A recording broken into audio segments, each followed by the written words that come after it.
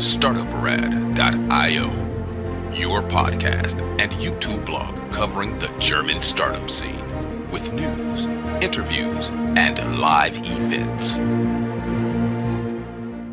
Hey Chris, can you hear the sound of approaching Easter bunnies? I'm not sure. I'm not sure. Guys, hello and welcome to this month in GSA Startups, March 2023 edition. Welcome to our March news wrap-up with the most important news from the startup scenes in Germany, Austria, and Switzerland, sometimes even little Liechtenstein. We do this in 30 minutes or less, and therefore I would like to welcome my co-host and co-founder, Chris from New York. How you doing, man? Hi. What a calm start to the show. I enjoy it. Yes, we try to be very smooth today. We follow with our news the top-down structure. Top news followed by a bird's eye view at the startup ecosystem. Next, deeper looking at interesting startup cities. And we end with the general news. For those of you who are really serious about startups, there is even a collection called Stay Ahead of the Curve, where we share interesting reads, articles, studies, and podcasts. Chris is in New York. I'm at Frankfurt. As we've said, we recorded this news on the 27th of March. A little disclaimer here. You may have noticed that we had a lot of stress here at Startuprad.io in February. I discovered a bucket of news in our backlog that was not taken care of for the last news. So I just added it in this time. All news not yet included here will be published on our next news episode for April, to be published on April 27th, maybe 28th, depending on the travel schedule of Chris. Find all the links to the quoted news in our Medium blog, link below. If you celebrated, happy Easter. We're also trying to bring you a bit of culture from Germany here. Chris, how do you celebrate Easter? Well, I mean, since I'm a godless and faithless person, not much will be happening for Easter, but my parents on the 13th, in the week after Easter, will celebrate their golden wedding anniversary for 50 years of marriage. And we will actually spend some time together in Hamburg. So very, very nice. That's the thing I believe in, the marriage of my parents. There you go. That is nice. Also, what is pretty common is what I do. For example, I have two little boys. I go in the front garden, and the Easter bunny goes with me and places their little treats and little presents all around the place, and they can run and fetch everything they can. Also, what is traditional is a carrot cake, at least for me and my family. And around Easter, you usually eat lamb. True. Yeah. Anything else you could add? No, just hiding the eggs. And like as a kid, it was always very exciting for me to look for the eggs and the sweets. Usually in the laundry machine. The laundry machine was always a hiding place. I think I already like your parents. A little note on the day of recording, Germany's long distance train was shut down and a lot of airports. Only the departures. I heard you could still arrive, for example, in Frankfurt, but for many airports here in Germany, it was basically locked down due to a strike. You are more the person who really gets this neatly wrapped up in your nightly newsletter. I once heard for more than 50,000 subscribers. Can you explain a little bit what is going on, since we try to do a little bit more than just the startup news here? Yeah, I mean, I guess it's very interesting since we're right now in the middle of this conversation. So probably when you are hearing this, things have developed a bit differently. But yeah, it is one of the biggest strikes in Germany of the past decades. There were basically no trains running. Mostly like the big airports were shut down. But also from what I read so far today as like a first little wrap up of it all was that it actually went quite smoothly, and people are still a bit on the side of the workers, I would say. And it also went quite smoothly because people in office jobs, at least, have a much easier time to stay at home than they probably used to do 3 or 4 years ago before the pandemic. But now, since people are used to the home office, and also since that strike was announced already late last week, I think It was a bit like hitting the pause button for a day, and now they announced they won't do anything over Easter. And yeah, so far, I guess if you go on strike, and Germany is a country with traditionally strong unions, you need the people on your side. And so far, it looks to me as if they do, even though the raise in salary that the people want is actually quite high, and it's north of 10%. Very good. So, you want to just go ahead with the highlights? Yeah. Oh, before we get into that, we should tell everybody who's just listening to this, the visual news. You now wear glasses and are bearded down for spring and summer. Yes. So, yeah, we have one beard less, one pair of glasses more. It's not just decoration. Yeah. I wasn't planning on doing this, but it was also such an interesting cultural difference, because if you need to get glasses in Germany, it basically takes like 3 or 4 different appointments of people, and you go to different stores and you go to the eye doctor and yada, yada, yada. And here it was basically just, oh, things look a bit blurry. I think I should get an eye exam. And 20 minutes later, I have the glasses for the first time in my life. Anyway, let's dive in. Let's go to business, I would say. And because we have a long list of things. And first of our highlights, to give you a little overview of what we will be talking about in the next 15 to 20 minutes, we have good news and bad news for Fintechs Raisin and N26. Raisin gets its unicorn status back and it gets a lot of new business, so much so that, in fact, the complaints at Bafin are mounting. So Bafin is like the regulatory oversight in Germany. N26 generated 200 million euros in revenue in 21, but has to deal with a senior employee uprising right now. We'll be talking about that. Neobank Ruuky was saved last minute. Startup Bonify makes a reportedly 20 million euro exit, but the employees only get invited to a barbecue. GoStudent is a no-go with courts, and the first Goldman-backed fintech in Germany struggles. And we will have a look at Bavarian Airlines, which may be just a hoax. And last but not least, Grover shows first signs on their way to an IPO. So let's talk startups. Before we do so, the video podcast will go live on Thursday, March 30th, which you know. Same goes for the audio podcast.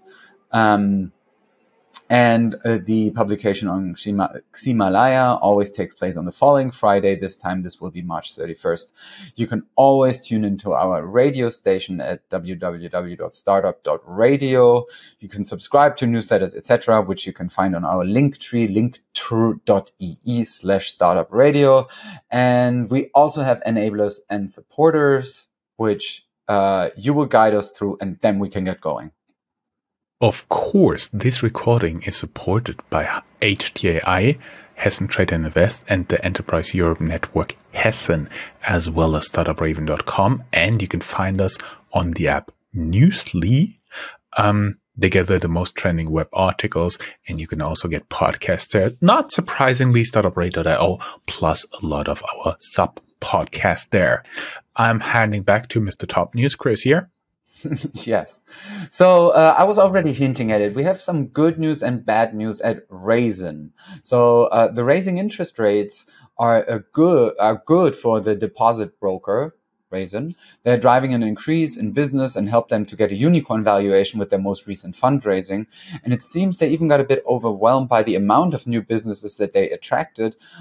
So if we have a closer look at the news, we reported about the then ongoing fundraising of Raisin, and that they are about to get their unicorn horn back. And this is now confirmed.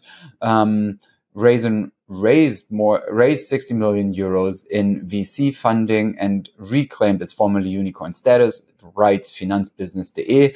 The bad news, though, is that it seems as if also complaints are piling up, so that Bafin, as I said, the regulatory commission in Germany, takes notice, is a story that German trade and business newspaper Handelsblatt wrote about.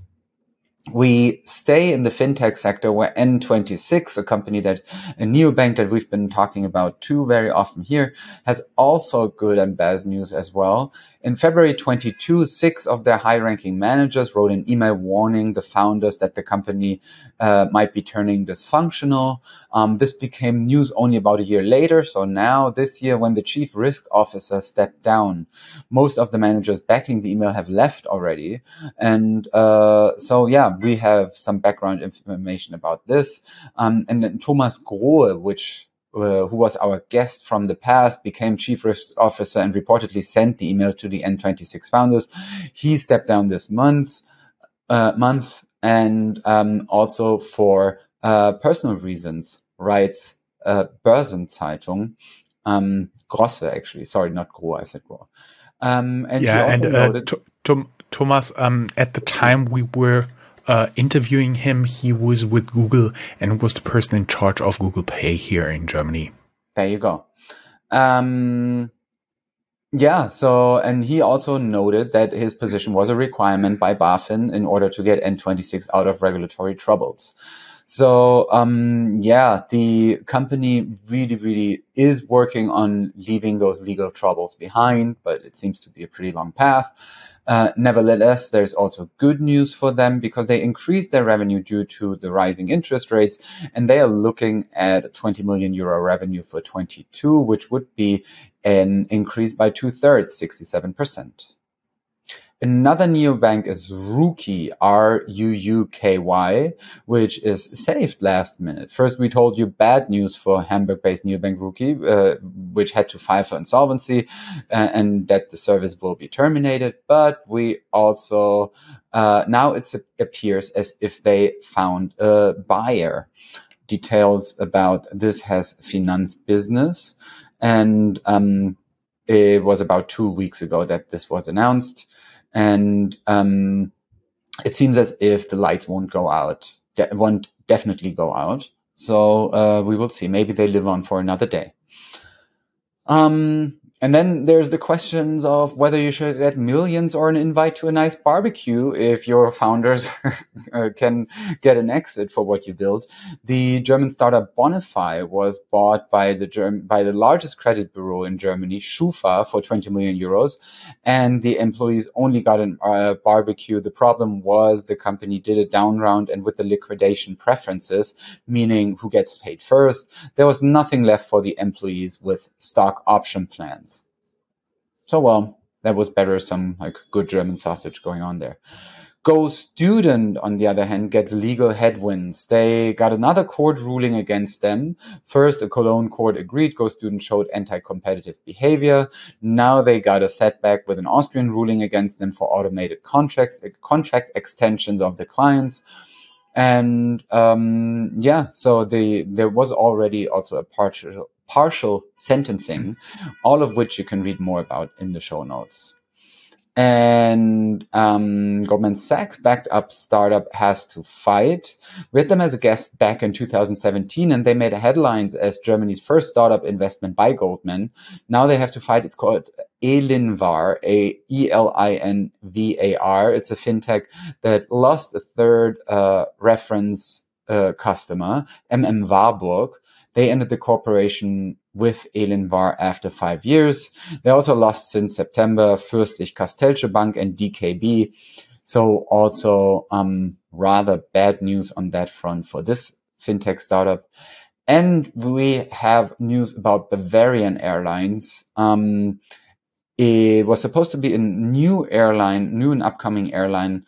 And now questions arise. For example, the founder claimed to be 18, but he's only 15 years old, which, I don't know, in my book, it doesn't, neither sounds very trustworthy for a CEO of an airline. None of the required paperwork to establish German companies has been filed. The not so long past of the founder is littered with websites of financial service companies that are offline now, and it seems nothing of that story was true. Also, a complaint with legal authorities has been filed. So we will see. Better news, on the other hand, are there for a German unicorn called Grover. It's a gadget renting company. which was able to lure an experienced CFO away from Lilium, and which is therefore regarded as a first step towards an IPO a few years down the road, maybe. You can read more about that also in the show notes, and there is a story about that in Handelsblatt as well. This is it for the top news.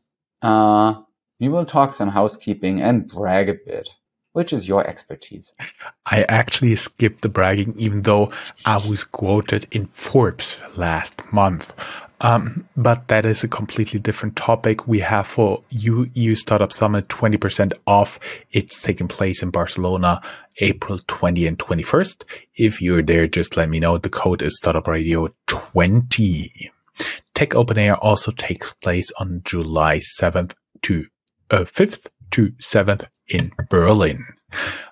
Good news about our former guests. First, crypto custodian Finoa gets license approval from German regulator Bafin. You can learn more in our in-depth interview with one of the co-founders, and also in different news about them. 2021 was a good year for them as well. They increased their revenue from 550,000 euros in 2020 to 13 million in 21. That's what I would call growth. Berlin-based Monite raises 5 million in seed for embedded B2B payment platforms. Of course, you can learn more in our interview with the founder. Going a little bit more into the ecosystem view, our friends from Equidem, of course, interview down here in the show notes, have an update on startup valuations in Europe for February. The state of startup valuations, have a look down in the show notes. First, there have been lowered valuations, but the outlook is better. Talking about hubs here. Germany has a federal tradition. That means it is much less centralized than other countries. For example, Germany's highest court is in Karlsruhe, the federal employment agencies in Nuremberg, and so on. Therefore, not all startup activities happen in Berlin, only depending on what you're looking at, around 20%. Munich only has around 8%, so there's a lot of startup activity, more than 2/3 going on outside here. Let's talk about my home turf, Frankfurt. Frankfurt-based CAPTIQ raised undisclosed amount in a VC round. And Compredict, one of our guests, visual sensors are changing the future of connected mobility, writes Tech EU. You can learn more about the company and our interview with them, published in September 2022, talking about being ahead of the curve. Hamburg-based Impossible Clouds doubles down on multi-service cloud solutions with HV Capital and 1KX, leading a 7 million seed round. Of course, also euros. Chris, I heard you like Düsseldorf. I mean, especially given what we are going to talk about, because there's a Berlin-based prop tech startup called Myne, MYNE, and they are brokering shared ownership of villas. After raising 23.5 million euros, they now bought their Düsseldorf-based competitor Villa Circle. They are planning to expand in Europe and want to establish a sharing model for villas and vacation homes. In Bruchsal, close to Karlsruhe in southwestern Germany, there's Volocopter, which got the Sumitomo Corporation from the Fortune 500 to invest in a Series E funding and become a strategic partner for a market entry in Japan. Volocopter is still a company where a lot of balls are in the air, and it's going to be very interesting to see which of them they will be able to catch in the future. In Tübingen, not far away, also in southwestern Germany, Amazon opens a new AI research facility in Tübingen, which also led to a lot of German politicians wanting to have pictures taken there because AI apparently is the hot shit. And in Heidelberg, you can also meet Aleph Alpha, Germany's best competitor to ChatGPT. Yes, we are both suffering a little bit from hay fever, think, right, Chris? A little bit of hay fever. I also have to meet myself. Oh yeah, and I also have the eyes are turning. Yeah, let's not talk about it. It's aging. Anyway, we can only recommend to read about Aleph Alpha because it's really interesting, and I think everything that that helps you understand the ongoing AI ChatGPT landscape is helpful. And this is even an article from FAZ. So there you go. So yeah, so like a paper similar to the likes of the Washington Post, let's say. In Bochum, which is in Western Germany and is a city that is still famous for still having an opera house that shows Starlight Express after decades. But Bochum also has the Edgeless Systems startup that raised $5 million for public cloud security. In Jena, in Eastern Germany, known a lot for optics. There is Jena Batteries, a company building circ batteries, had to file for insolvency. Moving on to the south of Germany, to other German language countries, namely Austria, the AI startup Magic_Dev raised $23 million from investors, including Google. Austria's Finmedics puts AI in the hands of accountants and raises 6 million euros.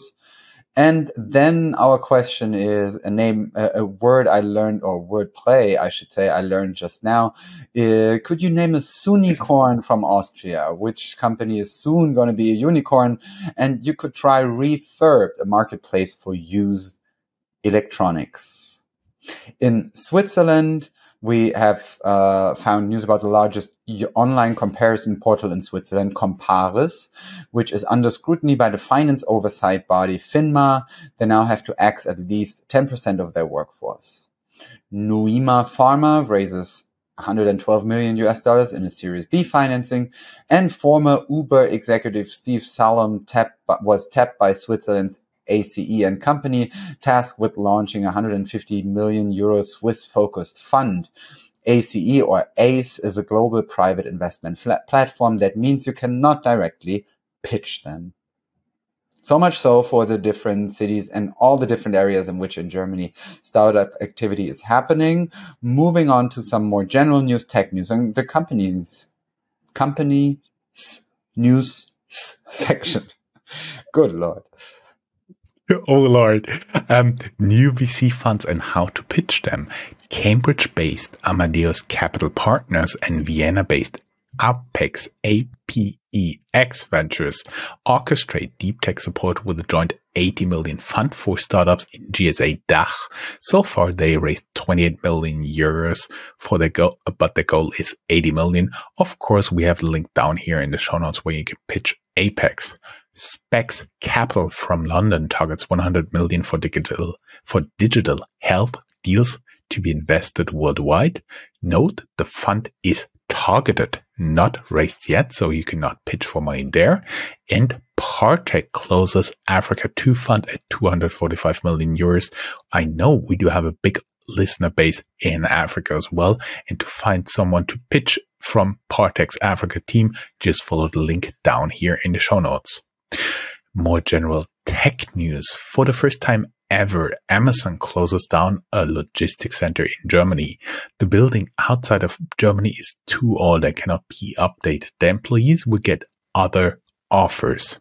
Nestlé invests in Munich-based drink startup YFood and gets many negative reactions on Twitter.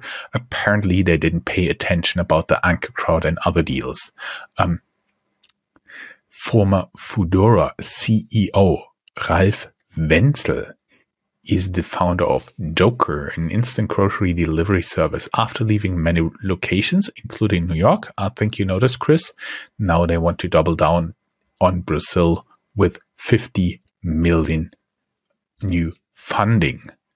Then there is Schumpeters schöpferische Zerstörung, meaning creative destruction, still ongoing. Schumpeter was one of the most influential economists of the 20th century, Austrian guy, and he coined the term creative destruction, which means in German schöpferische Zerstörung. You can learn more about him in the Wikipedia article we linked. And Berlin is home to most startups in GSA, so it is not surprising that they are also the number one location for startup layoffs in GSA. We are sure the city is not proud of this first place. OneFootball, Berlin-based app, lets go more than 1/3 of all its employees in 2 downsizing rounds just weeks apart. First 60 employees had to go, now 150 will have to leave. Banovo offered bath refurbishing for fixed price and got to 8-digit revenue, but now has to file for insolvency. Hamburg-based Sleeperoo, famous from Germany's Shark Tank Die Höhle der Löwen, has to file for insolvency. Volatile's Lighting has to file for insolvency as well, and get it done. The Berlin-based service startup offered online merchants to sell the services matching their product. Yeah, you can guess it, has to file for insolvency as well. Bigger news was Autogroup, one of the, I would say, Chris, former catalog empires that really digitized itself. It's one of the big groups, and the family behind it became billionaires with it. They are really big in having many different online platforms, and one of them was My Toys, the online shop, including all retail outlets, will be shut down. The press release suggests they were never really profitable, and Corona did the rest. 800 jobs will be lost. Berlin-based cargo bike startup Avocargo has to file for insolvency, and despite raising $15.5 million, food delivery service Yababa has to file for insolvency as well. Chris, that was a lot of creative distractions. You want to be a little bit more upbeat with fintech news? Yeah, fintech news. Just to really very quickly run through this, because it's a lot. The Berlin-based tax app TaxFix, which was coined unicorn in April 22, bought competitor Steuerbot. German finance oversight starts investigations in Uniswap, since they have started marketing to German clients but don't have a license there. Then the payments fintech Data Mesh backs a $30 million Series A, and Deutsche Bank joins as an investor. Finway, a Munich-based expense management startup for small and medium-sized enterprises, raises $10 million in a Series A funding with lead investor Capital 49. After coming for C24 in Solaris Bank just recently, the German finance oversight Bafin now goes after online broker Flatex DE-Giro. It's not like royalty, it's DE as in Germany, I guess. Flatex DE-Giro. Neobroker Scalable Capital. I have no idea. Neobroker Scalable Capital had a big data leak in 2020. They had to pay a penalty, but now a court in Cologne also agreed they have to pay an affected client 1,200 euros in damages. Scalable will not appeal. And Bitpanda Technology Solutions is now available to financial institutions via Visa's fintech partner Connect program. And to end on a high note, we have news about a couple of successful fundraisings. The Estonian Skeleton Technologies powers up with 51 million euro investment from Germany and Saxony, writes Invest in Estonia, which, welcome to our news, I guess. Enepte, a green hydrogen production company based in Berlin, has secured a 25 million euro bearer bond with Patrimonium Middle Market Debt Fund. The Munich-based cybersecurity startup Build38 raises 13 million euros in a Series A funding. Berlin-based Doctorly raises 9.4 million euros in a Series A funding. Backers included the Delta, Horizons Ventures, Speed Invest, Well Technologies, Unique A Ventures, Calm Storm, and Seedcamp. Swiss-based Era Health raises 4 million euros in pre-seed funding. Vision Health raises 3 million euros to finance extended COPD and asthma study for market preparation of Kata, an innovative digital therapeutic for improved inhalation. Germany's Trava raises 2.4 million euros to become the renewable energy supplier. And TrapLinked raises 2.3 million euros in seed funding, writes FinSMEs. There is That staying is ahead of the curve. And Chris, we really have to hurry up. We have less than 50 seconds to say goodbye in order to stay below 30 minutes. honestly, let's do it. All we can say is there's mentions of Krispy Kreme in Ahead of the Curve. Bye-bye. Oh, and Chris, you owe me a donut today. No background noises. Bye, Well, guys. probably the mic was just shut off. Bye. Bye.